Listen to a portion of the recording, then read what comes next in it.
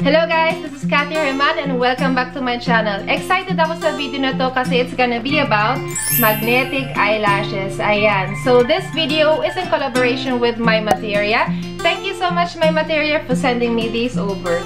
Okay, so first time kong makakasubok ng magnetic eyelashes, no? Okay, so medyo matagal-tagal ko nang nakikita itong mga magnetic lashes sa Facebook, no? And ever since, I've been curious kung talaga nga bang madali siyang gamitin, no? Dati, I've been using the regular lashes, yung ginagamitan ng glue. Medyo hassle, tsaka matagal ang application time. And may possibility pa na masira yung eyeshadow look na ginawa mo. Kasi kung nagkamali ka sa pag-apply ng lashes na ginagamitan ng glue, syempre, didikit sila on the wrong places. And when you take them off, your eyeshadow look will be ruined and you have to do it all over again.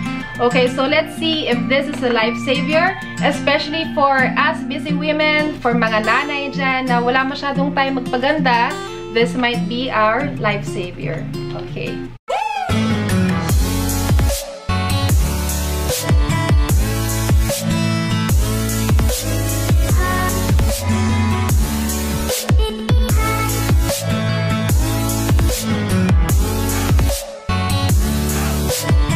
Okay, so buksan na natin, no? Pero before that, I'll show you the box first. Okay, so ganito ang itsura ng box. Ayan, nakasulat M5 lashes, magnetic eyeliner, and eyelashes. Ito yung likod. Ayan, dito yung style, KSO1. Sa side, ganyan lang din yung nakasulat. Okay, so let's open it up. Ayan. Pagbukas, ito makikita niyo, set na siya. So, meron na siyang eyeliner, yung lagayan ng magnetic eyelashes, then yung tweezer, this will help you apply the lashes. Okay, so buksan na natin isa-isa. Okay, so ito yung container ng eyelashes. Ang ganda ng kulay, no? Rose gold. Ayan. Then, you also have a mirror inside. Ayan. Hi guys! Tapos, ito yung eyelashes. Ayan. So, natural siyang tignan, no? Wait lang. Ayan. Natural siyang tignan. Okay. Tapos, ito naman yung tweezer. Ayan. So, this will help you make the application easier. Then, meron din dito ito yung magnetic eyeliner. Ayan. Okay? So, tatlong items ang makukuha niyo sa set na to. Yung eyeliner, yung container ng lashes with mirror, and the eyelashes itself, then yung tweezer. Okay. So, merong leaflet sa loob ng box. Ayan. Nakasulat ang mga ingredients. Naka-indicate din kung how long you can store it after opening. It says here, you can store it for 6 months. Nakasulat din dito na it's cruelty-free, which is a big thumbs up, no? And then, sa likod, nakasulat ang tips, how to use, and how to remove. Ayan, okay. So, sabi dito sa tip number 1, kailangan i-shake muna na mabuti yung bottle before using para mag-mix na mabuti yung product, no? Sa eyeliner to. And then, of course, kailangan din nating isarado mabuti after gamitin para hindi matuyo yung product.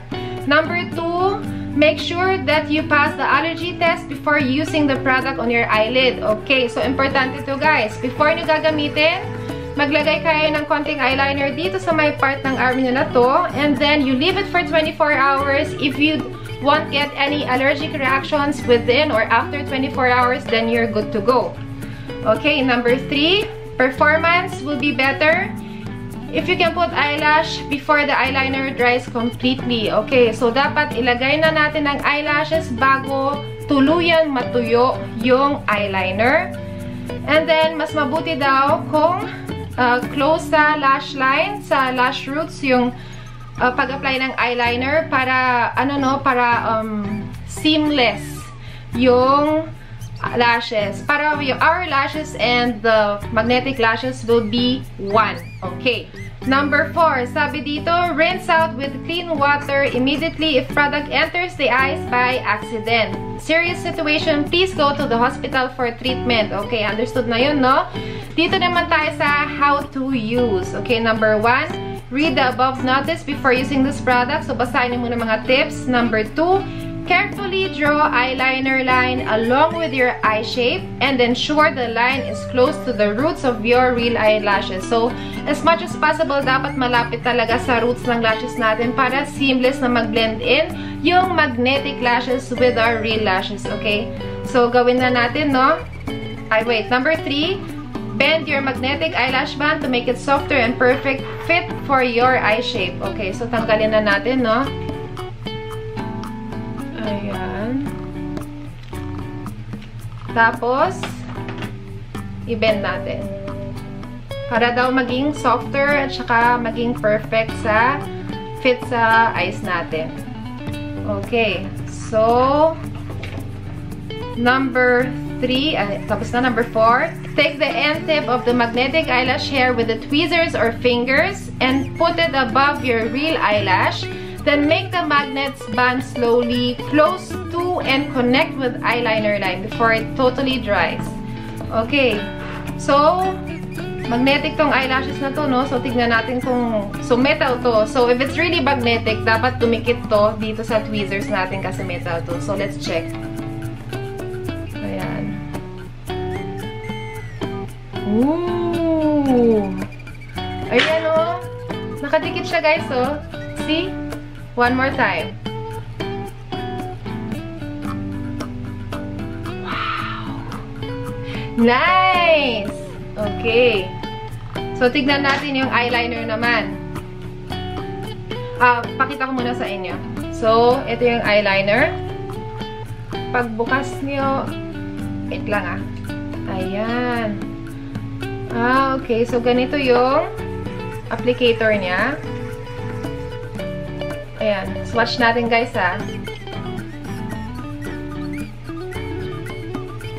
Ayan siya.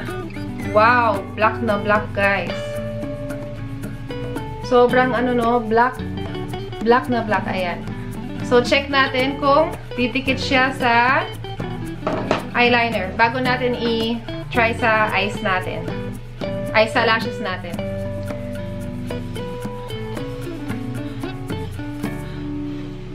Okay, so sabi dito, dapat ilagay daw yung lashes bago mag-totally dry down yung eyeliner. So, hindi pa siya ganong dry. Subukan natin kung didikit yung lashes, yung magnetic lashes sa magnetic liner dito sa kamay ko, no? Okay, so...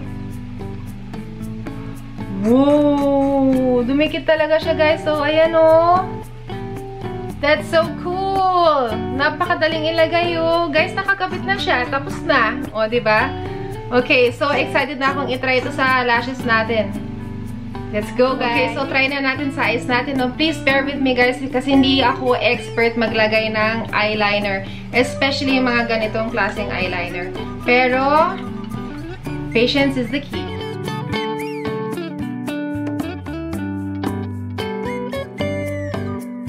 Actually, madali siyang ilagay, guys.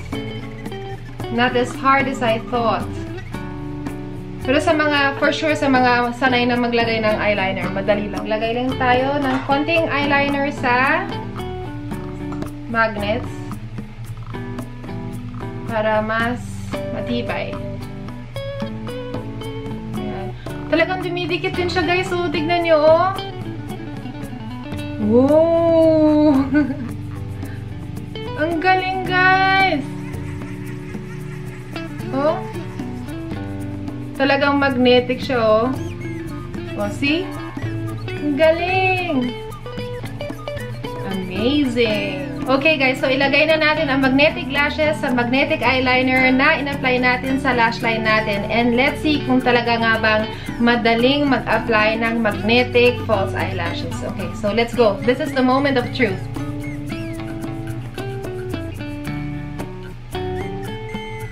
Ay, grabe, guys, oh.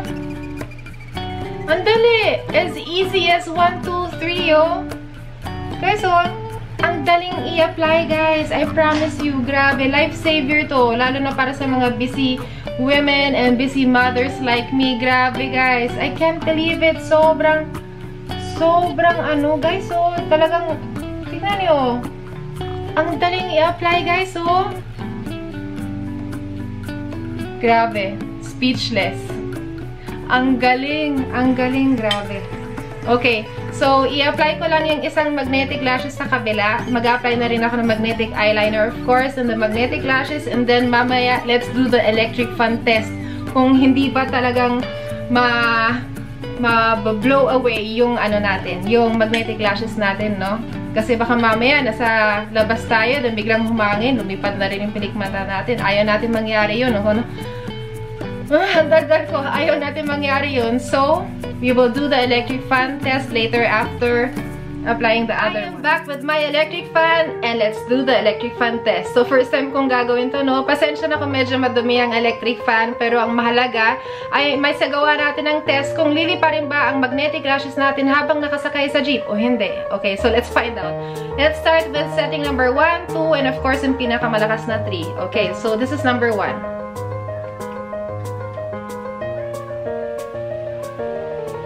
Ayan. Kita niyo ba, guys? Nandiyan pa. I don't feel anything moving. Number 2. Woohoo! Yung buhok ko lumilipad na, pero yung lashes ko nandiyan pa. Ayan na, nandiyan pa. Number 3. OMG, lakas nito. Ayan na, guys. Oh, lumilipad na yung hair ko. Pero, yung lashes ko, intact pa rin. Hindi ko rin nararamdaman na gumagalaw, guys. Walang irritating feeling or something. Talagang naka-stay put lang yung lashes. Ang galing! Ang galing, guys! Ayan, oh. Itatapat ko pa. Oh, gusto na ilapit ko pa. Oh, ayan, oh. Halos kulang na lang. Halikan ko na yung electric fan. Naririnig niyo ba ako, guys? Ayan, ah. Nandito pa rin siya, oh. Hindi nagbago, guys, oh. Nandito pa rin, oh. Sorry, guys, na talaga natutuwa talaga ako sa magnetic lashes na to.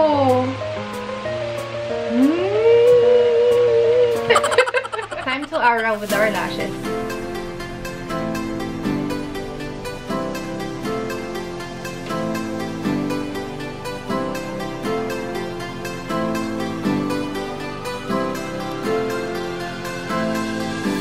Okay, so we just finished the electric fan wind test at kitang-kita naman natin na talaga nag-stay put ang magnetic lashes, no?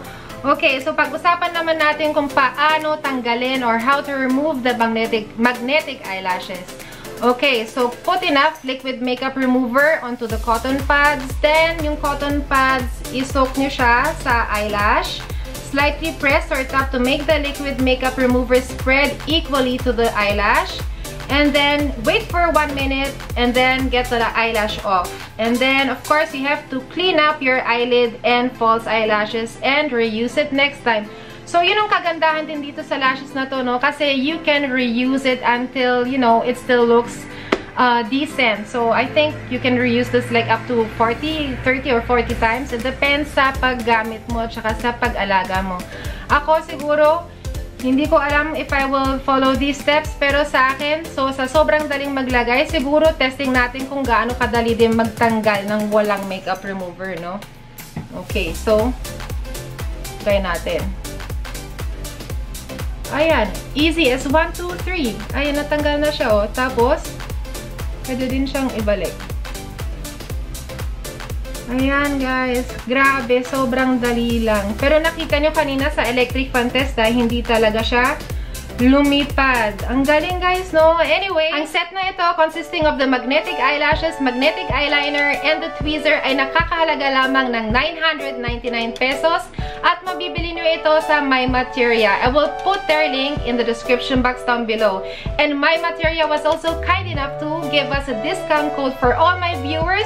And if you use the code, you will get 10% off. Okay, so yung discount code natin ay MMCH10. I repeat, MMCH10. Okay, so that's it for this video. If you enjoyed, please don't forget to thumbs up, comment down below, and subscribe to my channel. This is your Mommy Cat, now signing off. So my next one, bye guys! Mwah!